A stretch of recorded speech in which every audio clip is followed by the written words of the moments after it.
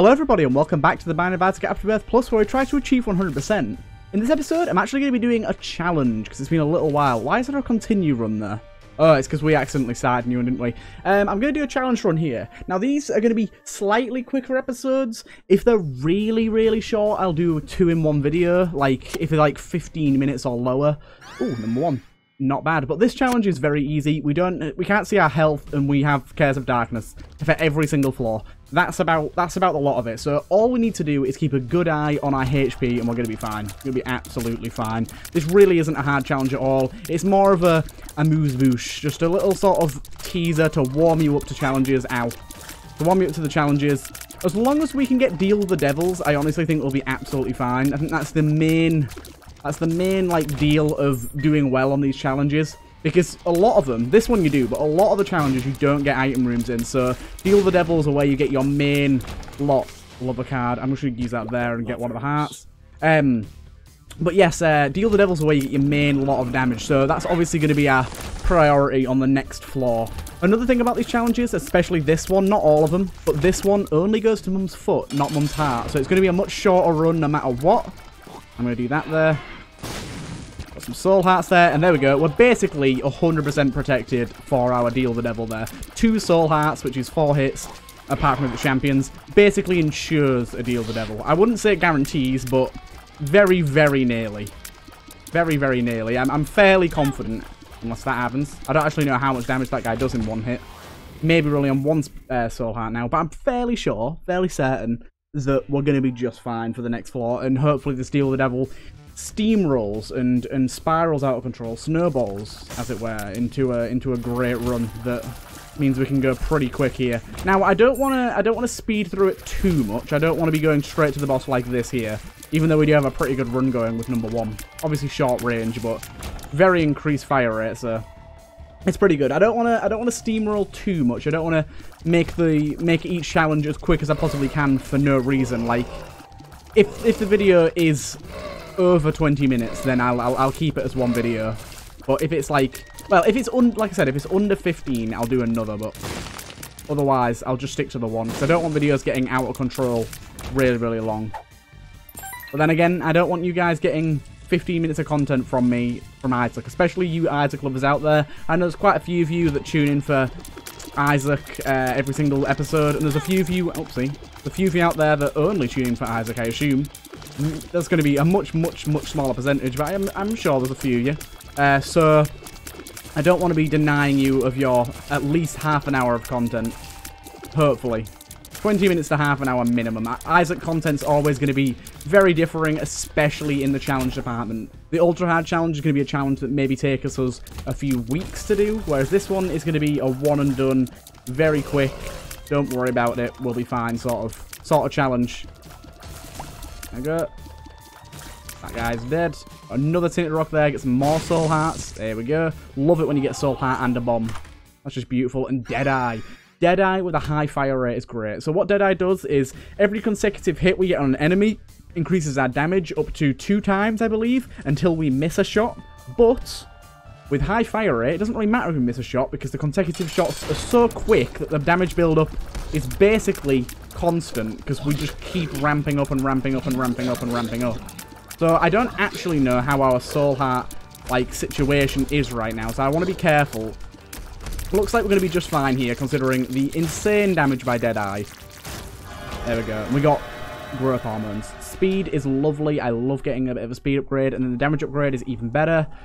The mark is awesome, considering we got a health upgrade in the first floor. That's even more speed and even more damage, and that has just spiraled us into a position where we can be very happy with where we are. And this not only improves our overall damage by default, it improves the amount that Deadeye increases our damage by, making us even stronger. It's, again, snowballing. Really are snowballing. It's pretty crazy. So, very good run going on here. And our character looks like an absolute weirdo. Looks kind of cute, though. Kind of cute. Weirdos can still be cute. It's a word to live by. If you're a weirdo, don't worry. You can still be cute. Got him. Ahaha. You gave me a chest instead of a spirit heart. But that gave me a spirit heart anyways. You thought you'd get past me. But no. Look at this. Oh, the only thing is the range. But, well, Damn it. P tier. Yeah, if you didn't realise, number 1 means that you're peeing. Even though it still comes out of your eyes. What have you been doing, Isaac? What has happened to you? He's a weird kid. His imagination is a bit wild. P tiers aren't anything too weird for him. Ah! Nice. Give me that battery. Oh, I can't take a battery. I don't have a spacebar item. One of the only prerequisites to taking a battery. And I don't have it. We don't really need a spacebar item in this run, though. I think our tiers, even just as they are easily going to carry us to Mum's Foot, but we'll see, we'll see. We can indeed do boss rush in this run as well, but we won't gain any rewards from it. Of course, I'll do this. Didn't get any rewards from it, but we could have got some guppy items or something else, like sin robes would have been really good. Not that we're likely to get guppy this run because we just don't have the time. We don't have enough of the run to go through in order to gain guppy, but it could happen. You never know. Oh, the damage is so beefy. Deadeye, you beast. I think you've got to miss 2 tiers before the damage up falls off. If we get a range upgrade, that'd really set this run into motion, make it even better. By the way, if you're wondering what a trinket does, it means we can get 2 simple secret rooms, 2 basic secret rooms on 1 floor. I often, especially on challenges like this, tend not to even go for them anyways, so it's not that big of a help, really. Ow. You shit. It's not really that big of a help at all. Ah, my god. The midgy fella got me. I didn't expect him. We've still got soul hearts left, which is good. I think we've got 1 soul heart, maybe. Creep bombs. I really don't care about them. Mini mush is nice. It just gives us a bit more of a speed upgrade. It gave us a... What?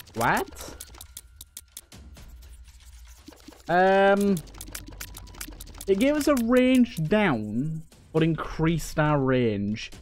Maybe there's some sort of weird negative going on here where it's like it only goes up to a certain integer and it's gone over and looped over into the plus rather than the negative. Divorce papers are not bad. Tears up, which doesn't do anything for us, unfortunately, but we did get a boon heart out of that, which is what we filled up there. But yeah, that was kind of strange. I'm not exactly sure what happened with our range there. We lowered it so much that it increased. Because I know that that's how the nuclear Gandhi glitch actually occurred in Civilization. For those of you that, oh my god, this is awful. I knew I was going to get hit there. Yeah, for those of you that know what that glitch is, basically in Civilization, in the I think it was either 2 or 1. It was one of the early games. Gandhi was obviously a very, very peaceful character. Very, very peaceful, and didn't nuke anyone, and he started with an aggravation like levels of 0, anger rate of 0, so he never got angry at people. But they made a fatal error in the code and didn't actually cap didn't actually set any limits on the aggravation level. I don't know if it was aggro level, I can't remember what the name was, but anyways, they didn't set any limits on this level, and so what happened is he was at 0, you do a specific option that lowers aggravation with him, and it lowered his aggravation, but to -1. But because minus numbers didn't exist in that game, like they weren't allowed, instead it looped it over to the next closest number that it was allowed in the integer they were using, which was 256. I can't remember what type of thing they were using in the code for that to happen.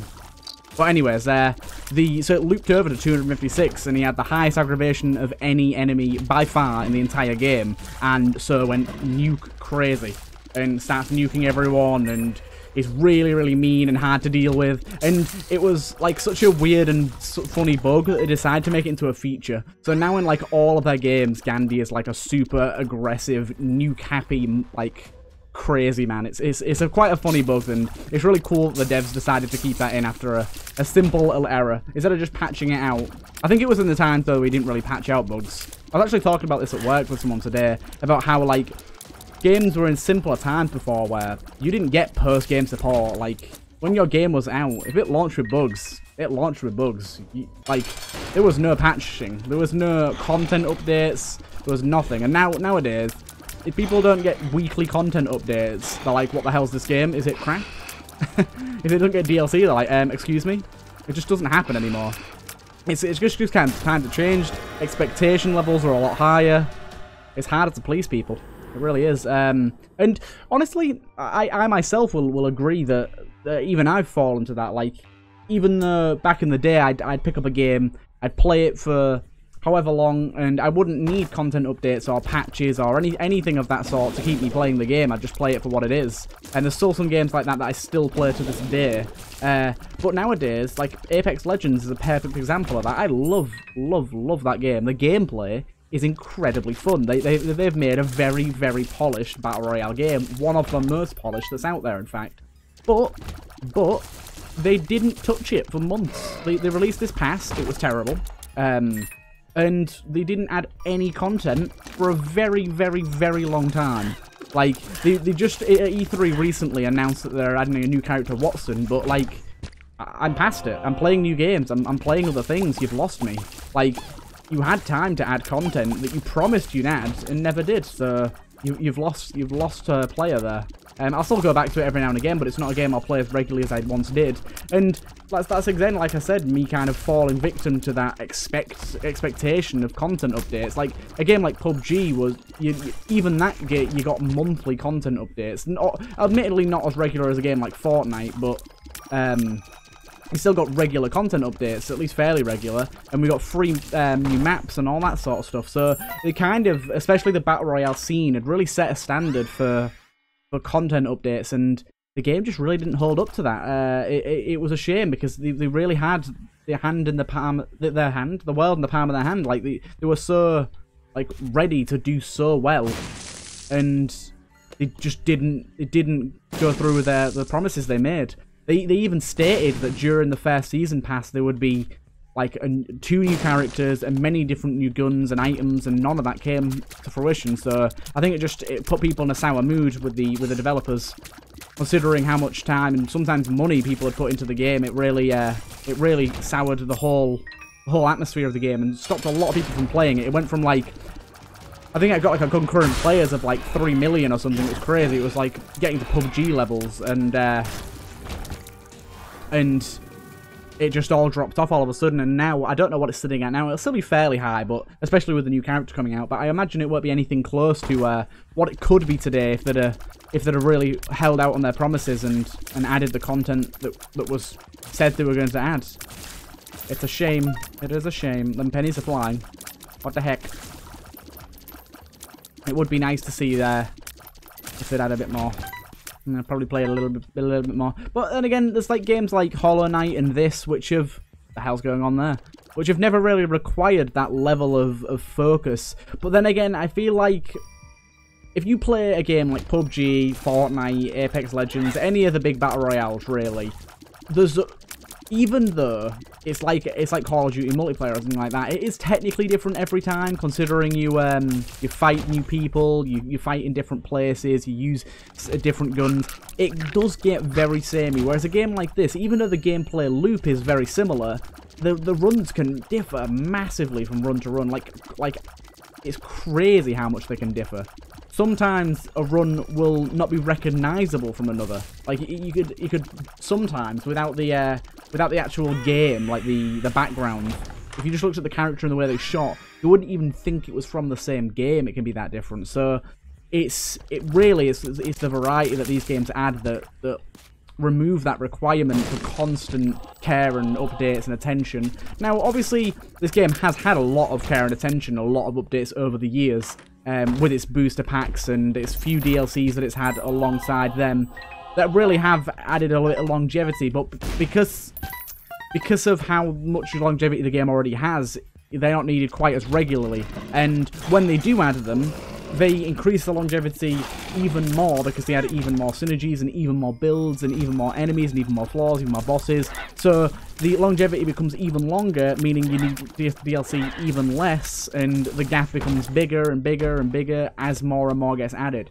And with Repentance, which is the newest one coming out for this game, whenever that's coming, I really hope it's soon. Apparently it's going to be the end of the year, but who knows? It's Edmund, so we can't really hold him to that. But we'll have to see.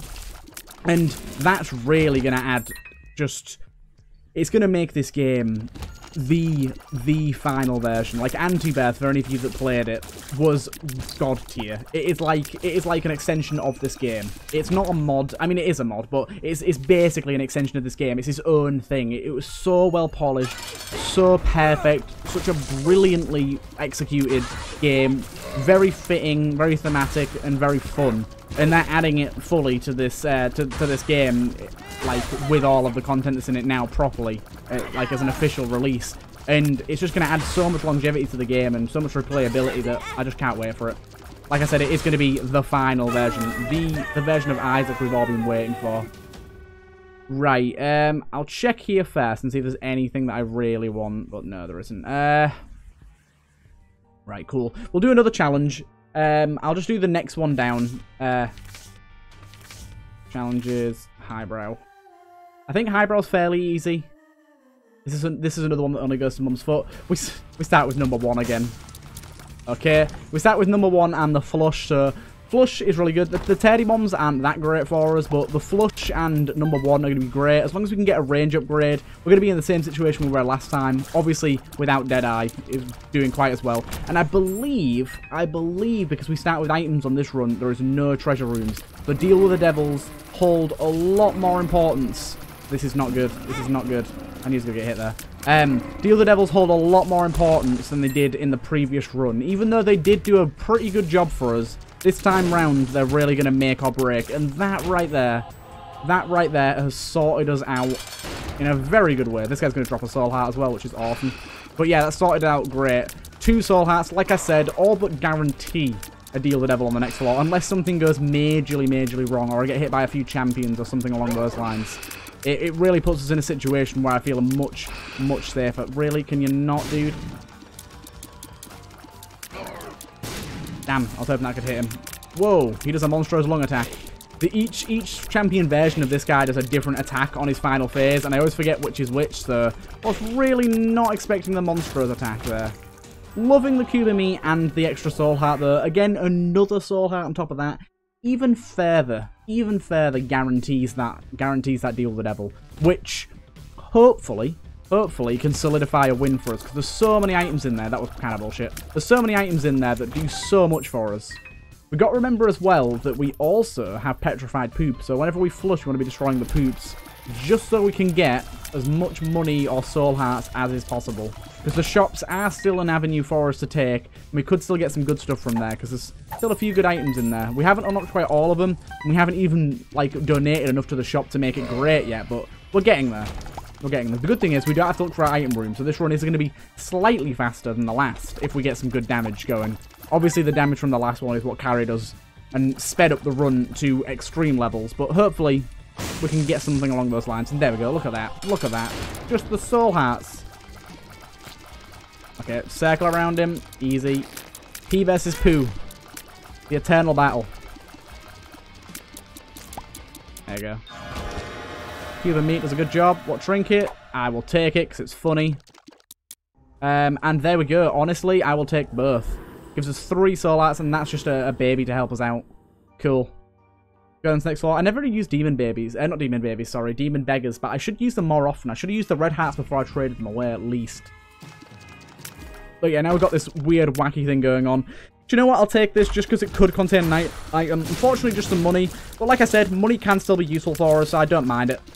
I don't mind it. We are going to be missing less shots because of our weird, I was going to say charm that we have on them. It's not charms. This isn't Hollow Knight. Our weird trinket that we have on. But you know what? It's a bit wacky. It's a bit weird. We might as well try and spruce this run up a little bit while we got the chance. Come on, you. And honestly, Auto Baby, the Demon Baby, is going to be really good for us as well. As long as we're close to enemies, it does crazy damage. And there we go. Look at that.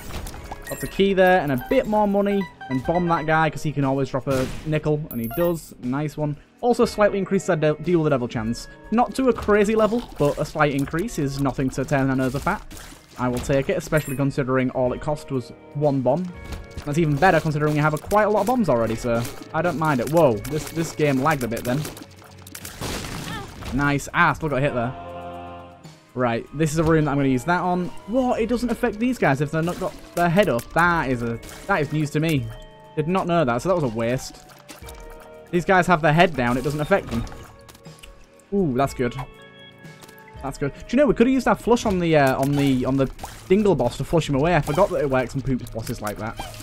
I completely forgot. There we go. I might as well do that. We've got 9 keys, so we can easily open it. Got another key from it, too. If we found our shop, that'd be great, and we just did. Cool. Ow. Well, all y'all are dead.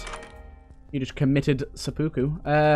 Don't want any of them, to be honest. I'm liking our flush. I want to stick with the run's theme. That's another thing that I want to talk about, too, is if possible, whenever we do these challenge runs, if you have a theme where it gives us some items, I'll try not to take items that completely circumvent the challenge. Like, the certain ones, like, for example, there's a tiny planet one that you can just get brimstone and it just ruins the challenge. So, if possible, I'll try not to ruin the challenges, because obviously that's not as fun. I think this is the champion version that just spawns enemies. I do want to get rid of that, though. There you go. Ow. Poop him. Flush him down. Nice. The auto baby. Doing a really good job at keeping those guys at bay for us. And you add Dunyan rings. Rage up is perfect. Krampus fight. Honestly, I don't mind a Krampus fight. I would definitely take a lump of coal. Ow. Definitely take a lump of coal. I got stuck in the wall there. Nice. Lump of coal. Just fine. I know we don't have high range, so the lump of coal isn't as useful as it would be otherwise, because it does increase your damage the longer the tier travels, but it's still a nice help. It still is something that's worth having, so I don't mind at all. And let's get rid of these poops. And honestly, our range is not bad now, look. I'm pretty sure the trinket does increase our range as well. Let's actually check that. I can't remember if it does. So, does it increase our range? It does, so technically we're getting a lot more, because the tiers are travelling further, so it has to increase your range. But technically we are getting a lot more out of Lump of Coal because of this trinket, which is nice. We turned a trinket that's technically just a joke into an actual functional part of our run, which is pretty cool. Didn't even think about that when I picked it up, to be honest. I just took it because it was wacky. It was wacky and weird. I like having it. The extra range helps Lump of Coal, and it helps me. Helps my soul. Excuse me. Excuse me. Yep, don't want to deal with that. I know I should be picking up the poops, really. And, well, breaking the poop, should I say. But I can't be aced. We'll find some secret rooms, I guess.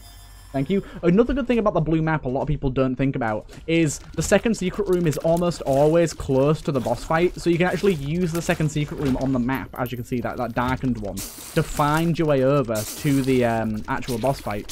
Sort of cheat your way around to the boss fight without having actual mapping, which is kind of cool. We'll go in our secret room and check as well. It's kind of cool. Nothing really. I'll wait for the bomb to blow that up just in case we get magic mush. Instead, we got to deal with the devil chance, which I'm also pretty happy with.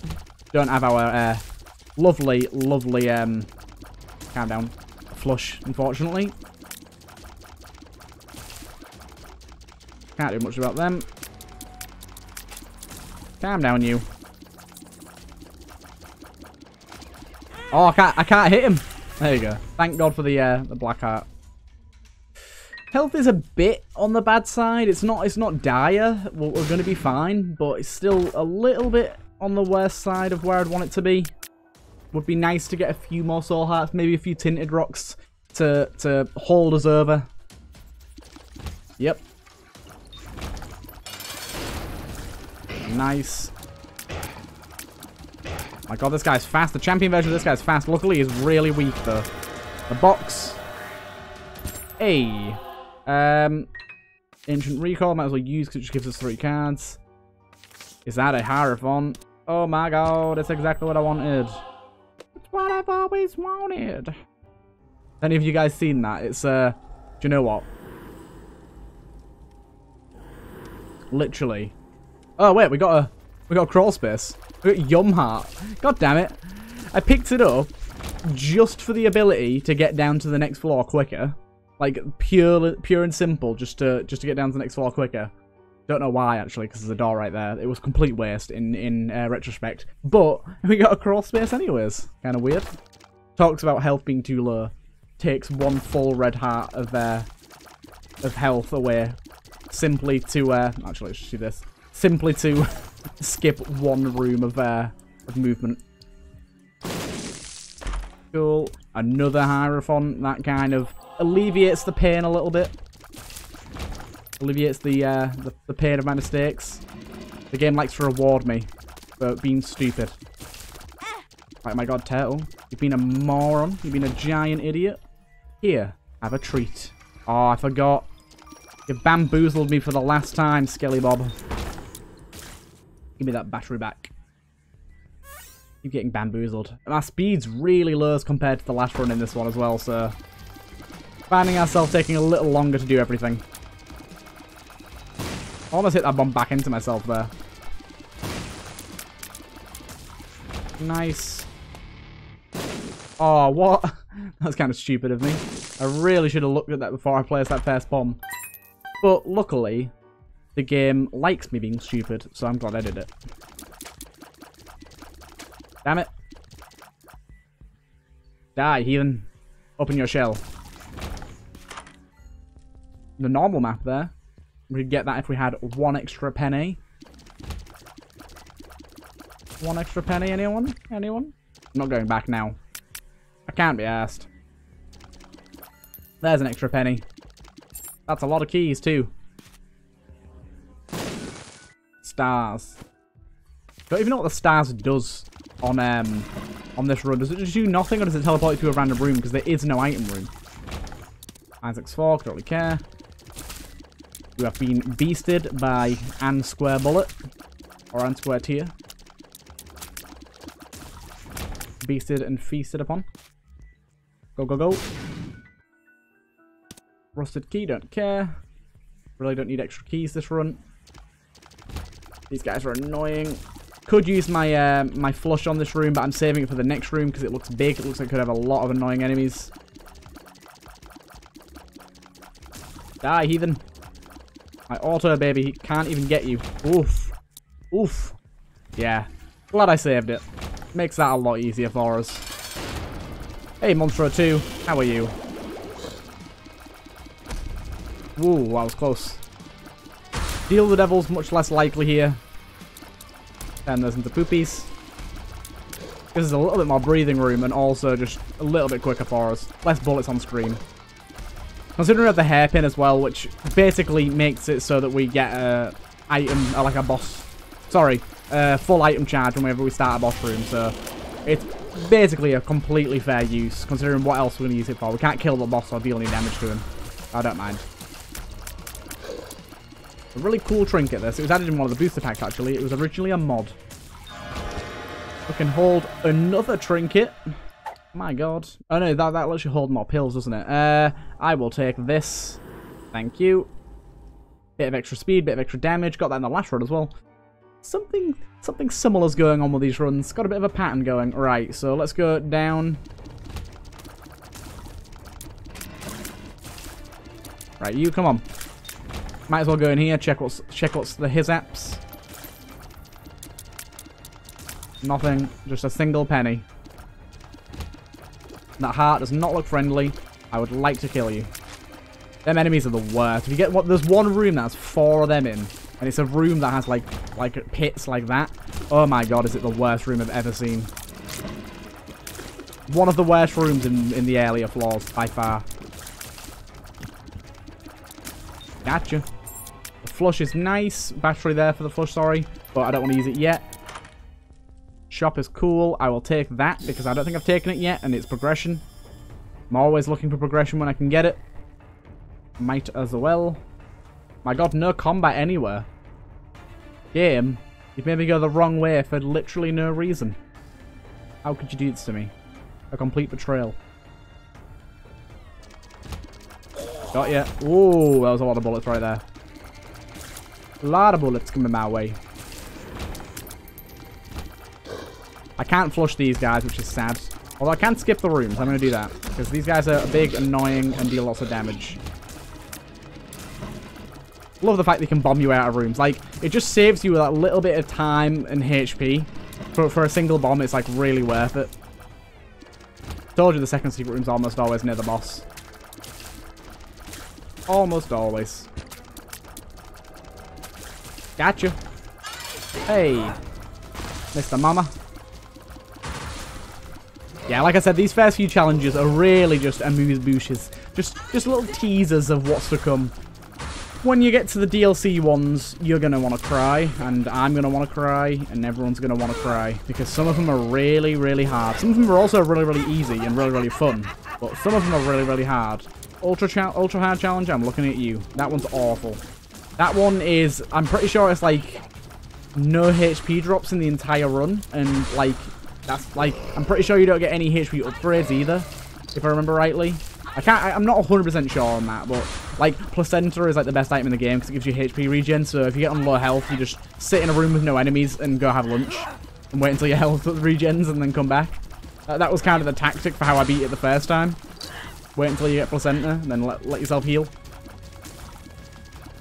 Come on, you're basically dead. There we go. I didn't even mean to pick that up. I was going to check what the boss rush was, but there we go. We got Euroroot and Haglaz, or Häagen-Dazs as I call it. Either way, I hope you guys enjoyed. This is a pretty speedy run. 30 minutes, nice and tight. Hope you guys enjoyed, and I'll see you guys in the next one.